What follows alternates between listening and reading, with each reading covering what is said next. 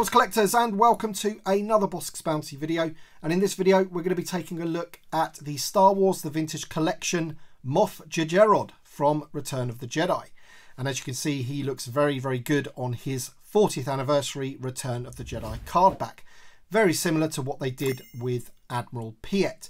And in fact, if you're a carded collector, I would imagine that these two card backs, the Moff JerJerrod and the Admiral Piet, will look very good on the wall if that is how you display them. Let's have a closer look at the card back before we open the figure and take a look. So there he is, Moff JerJerrod, and it's a really good image. It's a little bit grainy, so that's kind of like the vintage Kenner feel. And there's the figure in the bubble there. He has the blue name pill with the blue panel behind the figure. The Admiral Piet had red, I believe.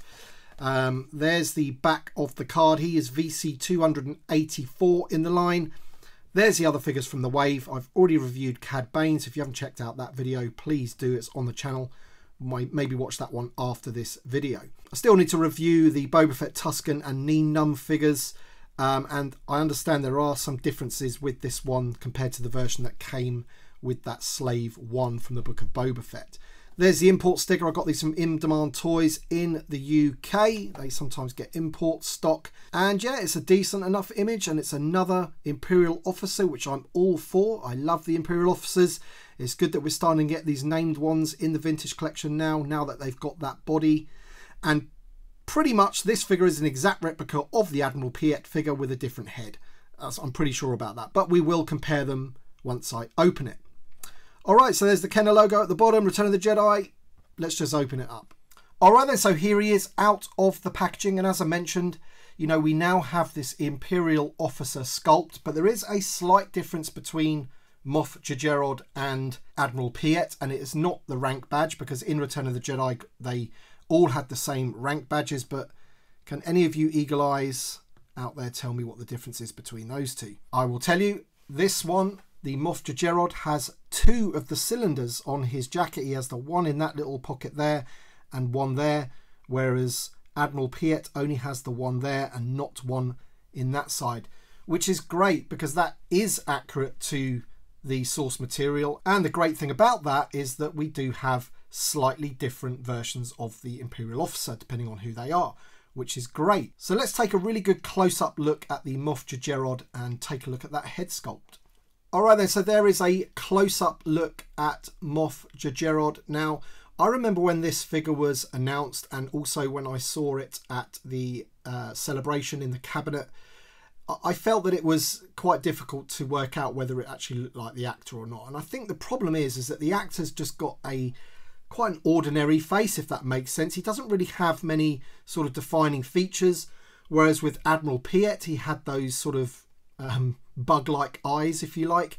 Moff JerJerrod, or the actor that plays him, doesn't seem to have that. What I would say is that the actor does have more of a rounded face than this guy. But I think they've done a pretty good job with it. I think my point is that if you were to just give this figure to somebody and they didn't know who it was and just said, which officer is that out of Star Wars, I don't think that they would necessarily pick Moff JerJerrod. I don't think it's that accurate enough. But as I say, it's good to have another Imperial officer, and also we do have other figures from the scenes that this character is involved in. We have the Emperor's Royal Guards, we have the Emperor, we have a Vader now, so we have some of the troopers that are lined up there.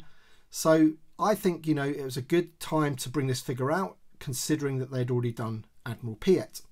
It does have the ever so slightly oversized cap, which I know a lot of people don't like. It doesn't actually bother me too much. You know, from certain angles it looks bigger than it should, but from other angles it doesn't actually look too bad. I mean, from there, for example, I don't think that actually looks too bad. I think that looks pretty good.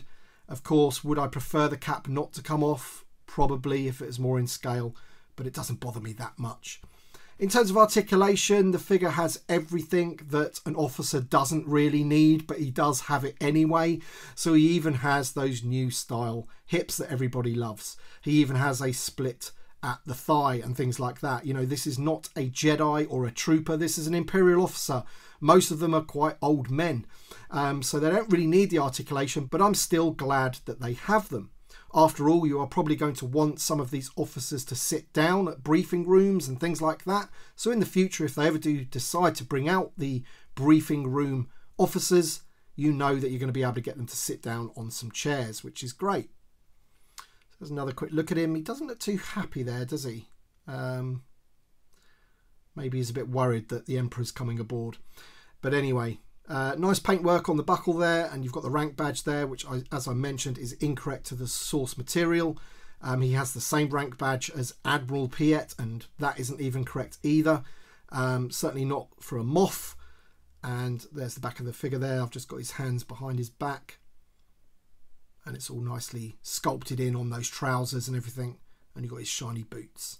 So awesome figure, nice one for the wave, nice one to release in the 40th anniversary of Return of the Jedi. Apart from that, I don't really have too much else to say about the figure, because essentially it's pretty much identical to Piet, which we've gone through in depth in a previous video. So with all that being said, I want to thank you all for watching, and if you did enjoy the video, hit the like button down below and subscribe to the channel if you are new. Hit the little bell for notifications so you get notified of any future videos. Thank you to my Patreon supporters and channel members, as always, and we shall see you on the next one.